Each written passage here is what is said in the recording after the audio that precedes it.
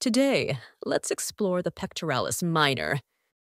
The pectoralis minor is a small triangular muscle located deep to the pectoralis major.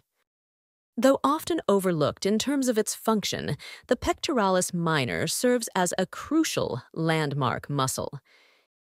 It divides the axillary artery into 3 parts and assists in defining axillary lymph node levels, making it essential for anatomical orientation in the axilla. The pectoralis minor originates from the 3rd, 4th, and 5th ribs near their costal cartilages, with its fibers extending upward toward the scapula. This muscle inserts onto the medial aspect of the coracoid process of the scapula, allowing it to stabilize and move the scapula during shoulder movements.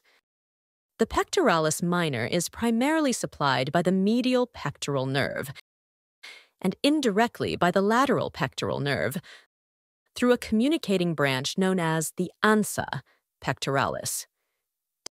Together, these nerves cover spinal segments C5 to T1. The medial pectoral nerve pierces through the pectoralis minor muscle to supply the overlying pectoralis major, as displayed in the dissection. The pectoralis minor has several key actions.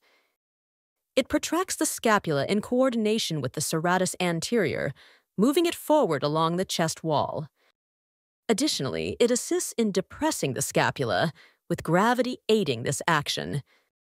When the shoulder is stabilized, such as when holding onto a table, the pectoralis minor can act from its insertion to its origin. With the scapula fixed in place, it elevates the 3rd, 4th, and 5th ribs, contributing to inspiration as an accessory muscle.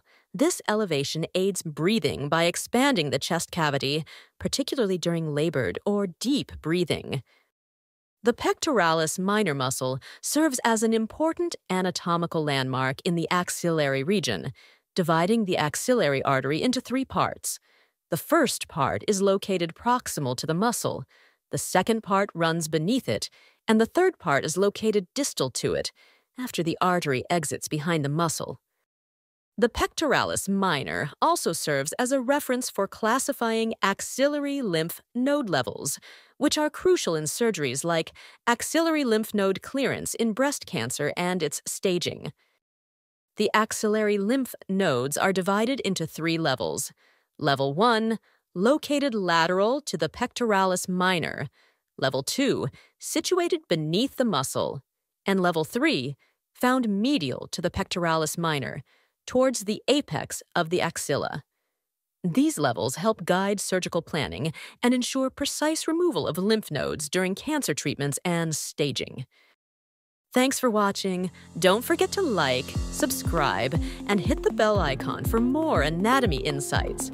See you in the next video.